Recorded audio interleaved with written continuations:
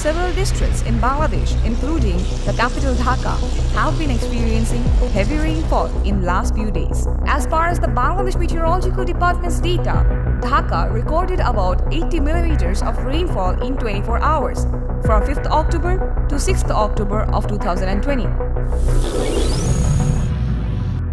The residents of most of the areas of Dhaka, Mymensingh and Sylhet division, as well as many places in Khulna, Borishal and Chattogram divisions, and few places in Rangpur, Rajshahi division, are currently experiencing light to moderate rain or thunder showers with temporary gusty winds.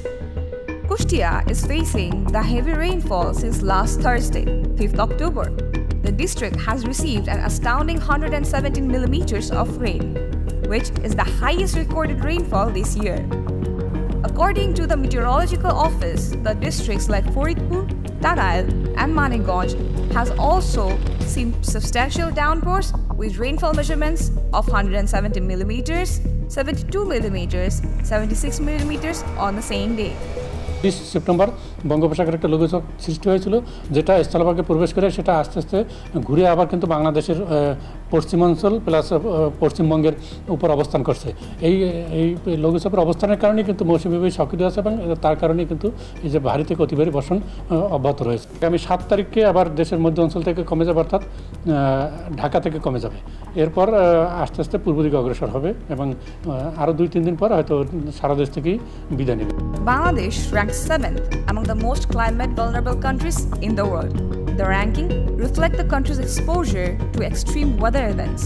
Indeed, climate change is a global crisis, leading to rising temperature, increased extreme weather events, sea level rise, and biodiversity loss that threatens food and water security worldwide. The government of Bangladesh has proactively addressed increasing flood risk by adopting living with floods approach, prioritizing climate-resilient practices over traditional structural measures.